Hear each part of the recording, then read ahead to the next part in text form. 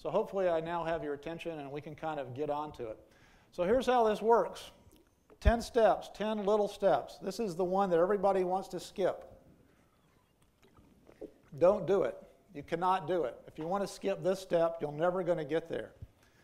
The objective here is we have to find out how bad off we are, because we have to have a starting point.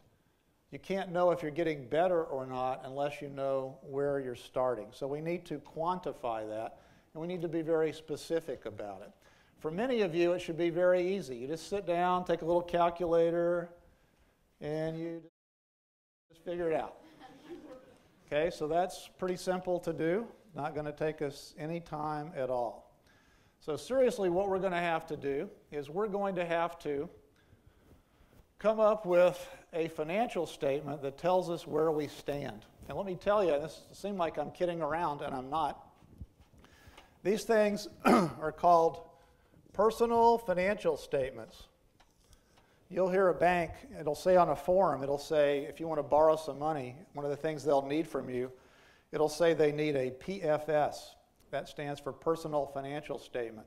Here's an example of what one looks like, and that's one that's posted on Propeller for you to use. You can walk in any bank, and just the person that's greeting people there in the bank, it's hardly exist anymore in banks, but go over and say, I'd like to get a personal financial statement form, please. Sometimes, I'm going to erase this because the tour will come by as sure as I'm standing here. They're also called, this isn't a joke, it's just, you'll see why it's funny. They're also called personal income statement summaries.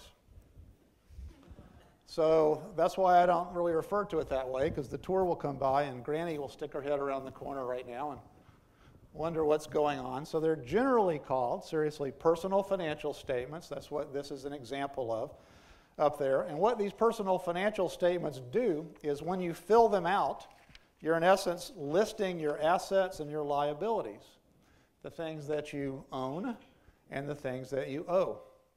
And then we look at the difference between the two, and we refer to that as our net worth, which is not to be confused, by the way, with your self-worth. So is there any possibility that any of you in this room, I don't mean any offense to any of you, we've just met, that any of you might have a negative net worth? You might owe more than you own. Oh, heck yeah. You know, you don't even have to raise your hand. Just kind of nod, and it's like, it's all good. So the truth is there's nothing wrong with that, and I'm serious about this. If you feel bad about this, don't. Because the one investment that I could tell you that is a good investment, we have good debt and bad debt. Good debt is debt that will pay for itself. Bad debt is debt that you're going to have to pay for. Good debt is investing in your education. Good debt's investing in something that's going to increase in value. Bad debt's buying a really, really fancy high-end car and watching it depreciate 15 to 20% a year and sell it for half of what you bought it for, and to say that you drove around in a fancy car for a while. That might be bad debt. You get the idea. So good debt's going to help us, going to improve us as your education will. And bad debt means we're just going to have to pay for it and pay for it and pay for it. Like credit cards, for example, that I'm sure some of you have encountered. Okay, so the way it's going to work is, once we do this, it's going to give us a starting point. The concept is, let me use my little laser here. If we start down here at some point in time, the concept is we want to start to move in a positive direction. And the reason I like this particular graph is it tells us that sometimes life happens. Life happens in the form of, we're doing really good, we're doing what Ron told us to do, and uh-oh, my car craps out on me. It's going to cost me $500 to get it fixed. And that wasn't my fault. Unfortunately, that's my responsibility. So I had a little oops there. And you're going to recover from that oops, and you're going to do it again, and something's going to happen, and you're going to have to pay for it. And that's just the way life works. So don't think you can chart a course straight up. All I would tell you to do is what some people unfortunately do, is they take on additional debt, and they make it worse. And I don't pretend to be the financial guru and expert, but I can tell you one thing that I learned a long time ago, and that's that if you find that you've dug yourself in a hole, what's the first rule? Stop digging.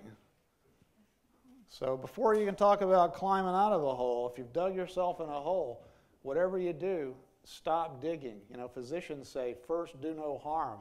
So do no harm to yourself financially. If you keep adding to your debt, you're just going to get worse off. The last one of these that we did about 3 months ago, students kind of lined up at the end, and I'm hearing the horror stories of getting that pre-approved credit card that we decide we're going to go out and buy a lot of audio gear with because it was there and we could do it. And that student unfortunately made things worse off. He had all the obligations you do and now an additional 10 grand that he really didn't need to have. So we'll talk about how to get out of this. The concept is over time, we simply want to put ourselves back on the right track. We know there are going to be hiccups. Don't get discouraged about that at all. We just pick ourselves up, dust ourselves off, and say, okay, got to repair the car. Now let's still figure out how we're going to get that $500 back on top of that. You can't avoid that, so don't think that you can.